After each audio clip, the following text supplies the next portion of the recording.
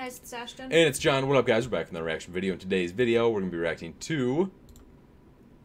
if it loads. Ahmed Younis read Danish cartoons, CNN International. This is from the channel MPAC Space National. Go and subscribe, guys, if you like this content. This was a suggestion from Matt117, guys. Matt, thank you so much. You guys can also help support our channel. Click on the link down below in the description. If you guys want $10, you too can pick one of the next videos to react to. Keep it under 10 minutes. Include the video link, title, and your email. With that being said, let's go ahead and get to the video. So, let me get this right before we get into this. MPAC National Director Ahmed Younis debates Christopher Hitchens about the Danish newspaper printing cartoons of Prophet Muhammad as a terrorist. Ooh, this is about to get some political, religious stuff. Turning now to our top story, the outrage in the Muslim world over caricatures of the Prophet Muhammad. Any depictions of Muhammad are offensive to the faithful. But in many Western nations, freedom of expression is a sacred right as well, including the freedom. That's what the advertisement would have been, but we got YouTube Red, so it just kind of does this instead. The freedom to express offensive ideas. Well, for some perspective on this, I spoke with columnist and author Christopher Hitchens and Ahmed Younis with the Muslim Public Affairs Council. This is a debate. They do not pull any punches. And we began by talking about the decision of many media outlets, including CNN, to pixelate the images of Muhammad. Now, I know, as well as you do, that you have not done that in order to avoid sparing the hurt feelings of my fellow guest. You've done it because you're afraid of retaliation and of intimidation. Now, I'd like to ask him and anyone else who agrees with him is watching, is that the relationship they want to have with the free press? Because if we have to use this stupid word offensive, those of us who believe in the Enlightenment and the Constitution and the First Amendment are very much offended by this mad, babyish conduct. But we don't go out and kidnap the nearest Muslim we can find and take him hostage till someone apologizes. Okay. We don't violate diplomatic immunity. We don't, which is one of the most precious things in the international community, much more precious than the right of Muslims not to have their feelings hurt. The whole thing is a scandal, and we're all running scared from it. Okay, let's let Ahmed Younis. Ahmed, jump in here. I know you want to respond. Yeah, absolutely. This is not about hurt feelings. It's about strategic discourse. The people that we see on TV are... well, hold on, Christopher. The people that we see on TV are less than 1% of the Muslim masses. The gravamen of the discussion here is the vast majority of Muslim moderates that are offended from their role in a post-9/11 and in a conflict-oriented situation, which is at the apex of counterterrorism, at the apex of an engagement of a discussion of hearts and minds. Of course, freedom of expression stands, and no one is asking the Danish government to stifle expression. But yes, freedom of expression, yes, hold on, Christopher, freedom of expression and the responsibilities of discussion, the responsibilities of those with power and privilege to ensure that there is comity between different groups, a belated response by the government, and then a continuing of republishing and reprinting these cartoons. We have freedom of expression here in the United States, but the president and the major media have chosen not to engage. The Pope believes in freedom of expression, but he has condemned these cartoons. No, it's about strategic... Christopher, I want to let Christopher in here. Christopher, I mean, what is this babble? The State Department has said that it apologizes and thinks these things are offensive, and it's done so without, as far as I know, any permission from the American people to say that we take that view. I'm glad to hear you say it's only 1% of the Muslim world that takes this opinion. In that case, why are we treating the leaders of these lynch mobs and bullying gangs as if they were representative of your religion? That's a very good question. And why is it that we can't get condemnation so easily or at all when, for example, Shia mosques and funeral processions in Iraq are blown up by Muslim fascists? Christopher, Isn't that sacrilege to you? Ahmed Younis, jump in. The vast majority of Muslims condemn attacks on Shia communities, condemn attacks on Christian communities in Muslim countries. Name one. The Council on American-Islamic Relations sent a delegation to Iraq to try to release Jill Carroll. We have done the same with Margaret Hassan.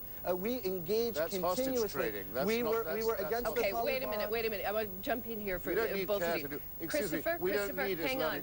Christopher, I got to jump in here because the point is made here, and this comes up over and over again, that when we talk about the most radical of Muslims, they're the ones who get the attention. The whole of the faith gets painted with this brush by the kinds of pictures we're showing today of burning buildings. As awful as it is there a fair point being made here that this clearly is not representative? Absolutely. And if we look at Christopher, please. Well, that's for Muslims to decide. If they want to condemn this, they can, but actually a lot of Muslim governments have instead, and authorities, have instead joined the condemnation of the cartoons and urged the Danish government to bring pressure on the free press in Denmark. Because it's absolutely outrageous. They are opportunists, state actors and non-state actors that are taking this opportunity to pursue their ends is a different discussion. What we are discussing now is why would we offend the very identity of 1.2 billion people who are needed for us to end this era? No, that's not the question. That's not the question at all. Why are there anti-Semitic cartoons published all the time in certain Muslim press and Arab press? Let's talk about the anti-Semitic cartoons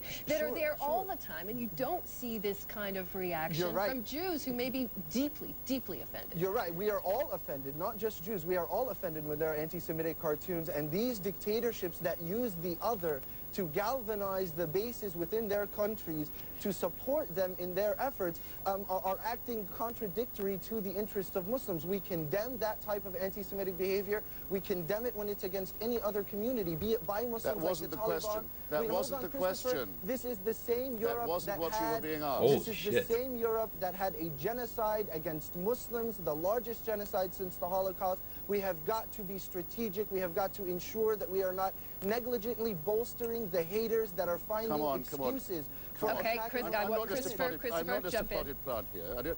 He wasn't asked that question. He was asked why when Jewish people or Christians, or the largest, in my opinion, the most important group in the world, those of us who don't believe in religion and claim the rights of the Enlightenment, when we're offended, you were asked, why don't we take the occasion to go and set fire to embassies of democratic countries or kidnap civilians? That's what you're being asked. You're still claiming Muslims have a special right to be offended, and that is very offensive indeed. Absolutely not. I am claiming that Muslims have an equal right to find human dignity in the way that they are treated in society. And Christopher, if you feel that there is an attack against you, you have the right to respond. That is the same freedom of speech that you're saying. The Muslims around the world... Without your permission, with your interruption, that's what I'm doing now. Okay, gentlemen, time out here for a second. Time out. Christopher, I want to go back to the first point you made, and that is, how newspapers and news organizations make their decisions about this. And you mentioned,